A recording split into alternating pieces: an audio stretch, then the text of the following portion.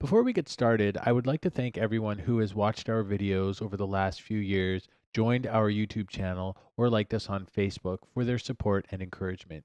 Your views, comments, and likes have really helped make our tutorial series a reality. With that said, I would like to reintroduce our free Rocket-Dee's tutorials. This series takes an in-depth look at animating a convincing bird in After Effects with the help of Metal's Freeform Pro plugin and some basic expressions. We also touch on some other cool features like creating snow and smoke using Trapcoat's Particular. To get you started, we have made the finished After Effects project files available for free on our website. There is both a CS 5.5 and a CS 6 version that also includes the original Photoshop file used to build the bird.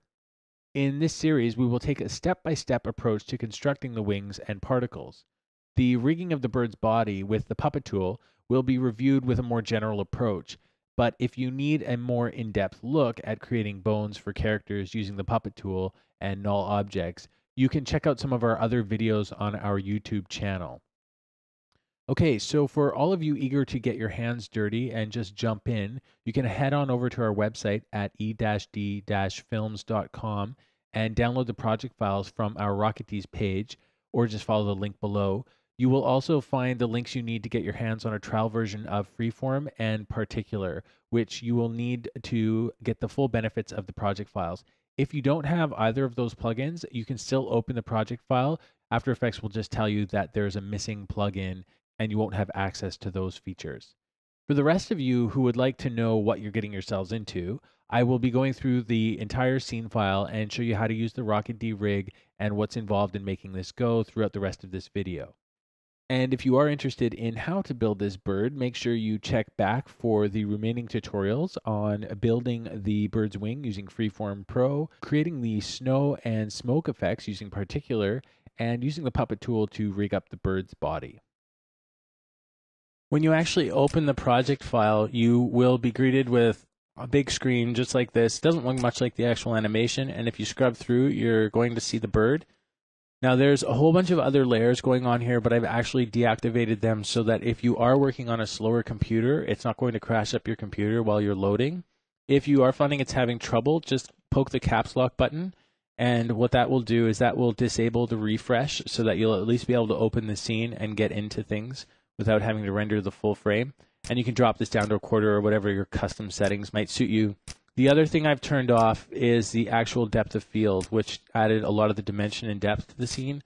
You'll have to go in and turn it back on, and then just turn off these isolate layer buttons there, and then everything will come back on. The last thing is more to do with the actual bird. There's a couple of controls in this actual scene here. I just pressed U to enable the animation. There's a lot of stuff going on with just the position and Z rotation. So the Z rotation obviously just moves the bird up and down. And when you're animating, I strongly recommend turning everything off. Actually, just isolate. I'm going to isolate just the bird. And sometimes I left the background on just so I could reference what was going on. So I had a ground reference. And right now it's an adaptive. If you set it to fast draft, you can actually work animation a lot faster. And if things start getting slow, just make sure you clear out your memory every now and then, so you can go to Edit, Purge, All Memory, and that'll just sort of clear out what you've accumulated. There's a bit going on. There's the bird's Z rotation, which is the angle that the bird is here. And I sort of pivoted off the rocket pack right there at that point because I felt like that'd be the heaviest point, or at center of gravity. And then I have this thing called character Y angle and character X angle. And what that does is appears to rotate the bird in three-dimensional space. And I say appears because it's actually not rotating the bird. It's actually rotating a camera inside the bird's composition. And what this allowed me to do is that as the bird flew past the camera, when the bird was further over to the right, I rotated the bird on the y-axis more this way so that you get that parallax effect as the bird crosses the camera, because the bird's actually just a two-dimensional card sitting in space. And the reason I had to do that is that leads us into the actual bird itself. Because I'm using Freeform Pro, I couldn't continuously rasterize this layer. If I were to do that, it breaks the wings. So let's just enable continuously rasterize. You see things don't line up anymore.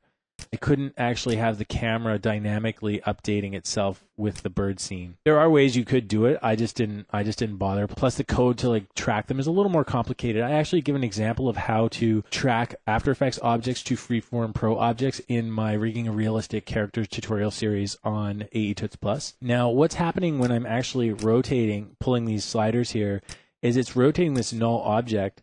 This null object is centered on the bird. So if we just go to, I'm going to go to navigation camera, and I have to enable the navigation camera, make it the primary camera so that Freeform actually sees that camera as the working camera.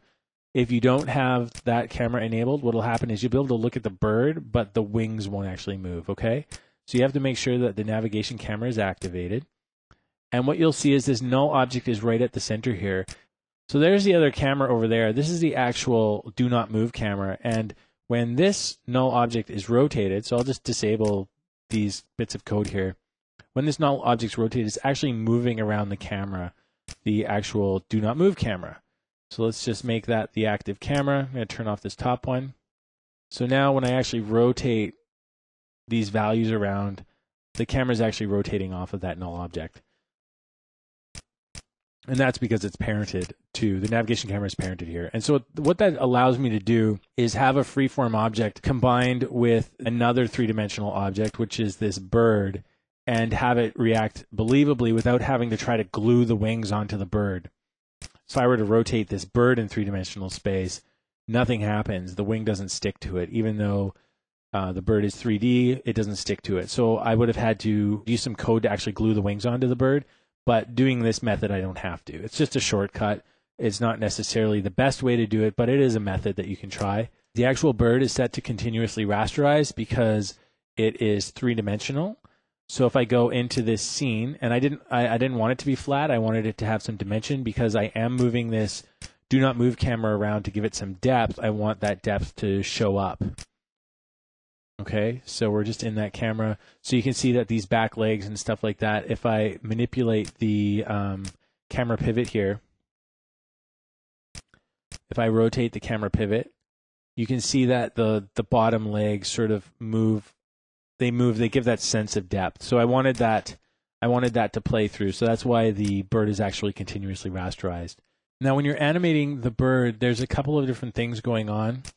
There's the actual wing, the freeform animation, which is happening on the wing.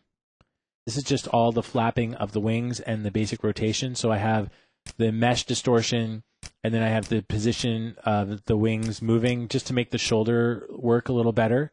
And then I have these different rotations that are making the just moving the wing the way I wanted it to move. And then what I did is I animated the character based on those wing positions. What you can do once you understand the scene a little better is you can lock this if you have a specific pose you're looking for, and you can go into the body comp of the character and just keep looking at this, and you can manipulate things. Like let's say for instance I want to manipulate the neck. I can just rotate this neck and I see it. I don't see it real time though, so you do have to either click it and like shift plus or minus on your number pad to reposition. It'll automatically create a keyframe. So that's one way of doing it, or you can go into this comp. But this way you can create poses once you understand better how to move the bird, and you can actually move things around and still be in this scene. Other than that, what you would end up doing is going inside this scene, and this is where all the actual animation takes place of the bird. I don't want to get into a whole bunch of detail. I do go through all of this in greater depth in the next part of this tutorial. But essentially what's going on here is these are all your layers that you can use to animate the bird. You don't need to worry about this layer here. I'll just turn that off. These are all your controls right here. These controls here control the talons. They control the thumb. If you want to animate them together, you just shift select them. And you can pull it back and forth. And this manipulates the leg angle and the knee. So it's pretty self-explanatory. This happens on both legs. I've got it all linked up, and this is the other leg here in red. Actually, I can change these to orange, since that's the center of the body. Okay, so then we have the hips. You can animate the hips here. The torso rotates the torso up and down. Now you got to be careful. The rocket, I didn't actually design this to be animated like this, so the rocket is cut off on the bottom. So that's one of the only problems there. The shoulder you can position, or you can just rotate this guy here, and that'll make the shoulder go up and down. And we've already done the neck. And then for the tail, this here is the middle of the tail, and this here is the base of the tail. I didn't link the tail up to the actual pivot of this little guy here, so it's a little bit limited. You can do that if you want, though. Just add another puppet pin to the tip and marry them together, and it'll work great. Next thing we'll do is we'll break down some of the code that's actually on here. Okay, on this bird, I have at the very top this thing called wing flap values, essentially tracking the rotation value of the left wing, the X rotation value of the left wing. Now this wing is just going up and down. So as you can see, it's going up and down. And as this wing rotates on the X, it actually affects a number of the different parts of the character's body. So if you look back here, there's really no animation on this character for the first 5 seconds other than a little bit of head animation, a little bit of animation on the neck, and yet the whole body's moving. The reason this is happening, we'll just maybe let's take a look at the neck here, which is one of them. The reason this is happening is that every one of these layers is tracking that wing rotation X value. So I created a little null object here that's holding this little piece of code that is essentially watching to see what the rotation X value is on this object here. And the way I did that, it was really, really easy. If I just delete that code. But what I did is I created a rotation slider. So if we open up the effects, I created a slider, and actually let's just rename that to wing. And I'm just, instead of rotation, I'll just call it rot, short for rotation. So wing rotation X. And then what I can do is alt-click on that angle, pick whip, and then go to the composition and just grab that rotation X. So what that's doing is it's just inheriting the value of that rotation X and putting it on angle expression controller. So I can't control this thing. Like you can see that I'm moving it around, but it'll always jump back to whatever the value is here, which is 95. So it's 95 here. If I move through the animation further, you'll see that this value is changing with the X value of the actual wing rotation, 35.6, 35.6. This is one method of sort of creating values that you can reference in other compositions without having to create a million links back to this composition here. So you can sort of store them up here with different sliders and rotation values. It's a way to think about things and maybe a way to experiment so that you aren't constantly jumping from one composition to the other trying to reference them all. So based on this little chunk here, I'm able to go through in all of these layers that I want to respond to the wings flapping. As the character's wings flap, the whole body moves. And I would also encourage you to watch some slow motion bird flying videos on YouTube, and you'll see what I'm talking about. I didn't want to have to animate that for every single flap, especially knowing that some of my flaps would be really fast, some would be slow, and sometimes they might be out of sync. And in all of the little pieces, so let's go back to the neck, there's this really, really basic piece of code. I have a little variable here that's defined as wing rotation X. Essentially, it equals that angle effect up at the top. Wing rotation X is equal to this guy up here. And I can show you how this is done just really quickly. So I create the variable wing rotation X equals, and then I just pick whip all the way up to grab that angle. I want that angle in there because I basically want to read what that angle is. Underscore. Sorry, I need an underscore. But also don't forget to put the semicolon. The semicolon breaks up the code. It's not always required, but it's good practice just to put it in. And then the next thing I did is I left in the transform Z rotation because I want to keep whatever rotation I do, I want it to add the wing rotation X value to it. I don't want this to be the wing X rotation value. So if I put it like this, I have no control over the neck. And I don't want that. So I need it to include the rotation value. So that gives me control of that object. Great. What is that orange thing? Okay. So essentially I have the rotation value of this right here plus the wing rotation value up here at the top. So I'm adding this guy right here onto it. And then I put a little point, value at time. time minus 0.075. I'm reading the actual X value 0.075 seconds prior to where it is now. So if it's at 24.2, I'm actually looking at it a little bit before that, not even a whole frame, just a little bit back. Okay, and then the last thing I have here is the times 0.035, and I did this to dampen this value. The wing rotation X value is currently at 67. I did not want to be adding 67 to this value right here because the head would be all the way up here. So I multiplied it by 0.035 to dampen it out. Now you can really play with these numbers.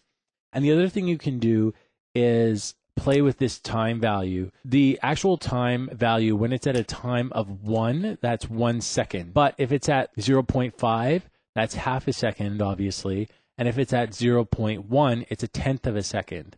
So this is actually just under a tenth of a second. It does not read directly to frames. You have to actually calculate that on your own. That's what's going on in all of this. So I went through and I figured out what I needed those values to be just by playing with it. The one thing I actually did initially was I animated a bird flap. The process I went through was actually animating one flap of the wings, one up and down. So I just animated one flap, and then I kept it as a loop. Okay, so the bird just flapped over and over. And then I worked on animating the body until the body looked good with the flaps. And then after I did that, I created this little bit of code, and I made sure that I achieved, at a certain point in time, I achieved the same rotation value. That's pretty much it. So you can start animating this guy and have all kinds of fun. I've left the animation on this character so you can play with it. On the actual rocket, there is a bulge effect that's happening for when the actual rocket launches. Okay, great. So I think that pretty much wraps up this video. Over the next few days, make sure you check back to get the rest of the Rocket-Dee tutorials on making the wings using Freeform Pro, creating the snow and fire with Particular, and rigging up the bird's body with the Puppet tool.